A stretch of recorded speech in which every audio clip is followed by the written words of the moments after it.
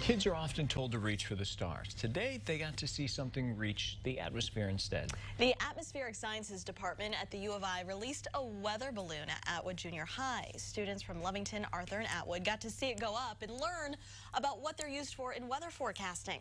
They say they want to get kids hooked on science early. Seeing this and seeing science live really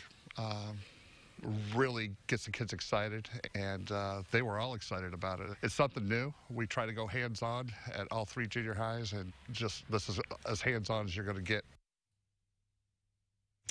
They also stuck a phone in the balloon so they could get a video of the curvature of the Earth.